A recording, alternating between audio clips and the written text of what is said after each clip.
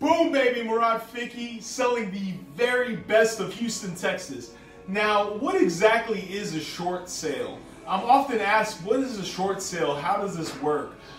A short sale is when the lender who holds the note, the guy who you're paying the mortgage to, it could be Bank of America, Wells Fargo, your credit union, whoever owns the note on that property, it is when they agree to accept less than what is owed to sell the property. Why would they agree to that? Well, for a number of reasons.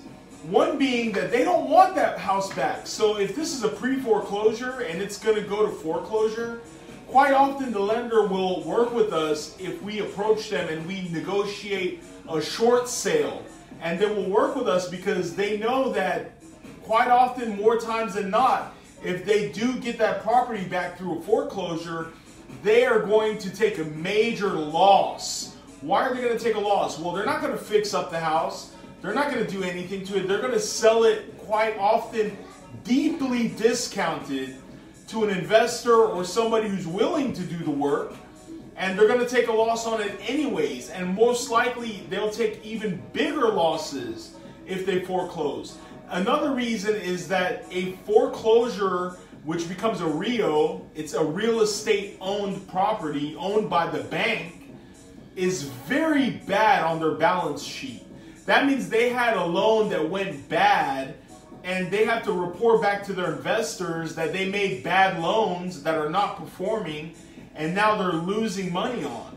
Every day that it sits on their balance sheet, now they have to pay property taxes, insurance, someone to mow the yard. Now there's going to be HOA legal fees put on them because no one's mowing the yard. So it's just a bad asset for them.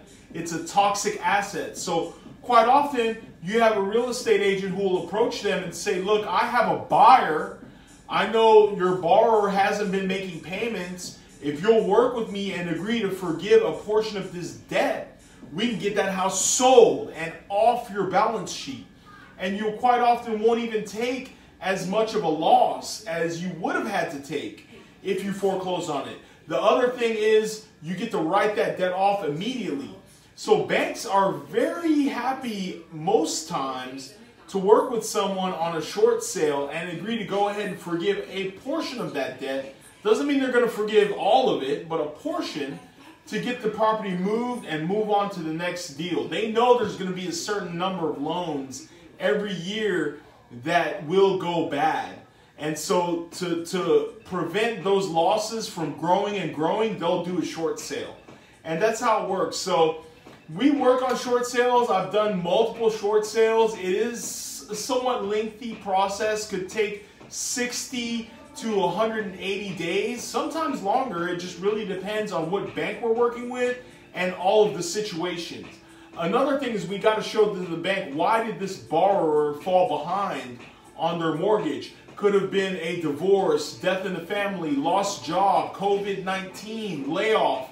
Could have been a number of reasons. But if we show them a good reason why they fell behind and that we can get a short sale and we have a buyer who's ready to take over this house and everybody moves on to the next, moves on with their life, they'll be often happy to work with us. So as always, Morad Fiki, very happy to be of service. Let me know how you're doing this week. Comment below, let me know how you're doing and any other topics you'd like me to discuss. And other than that, have a fantastic week and we will see you soon.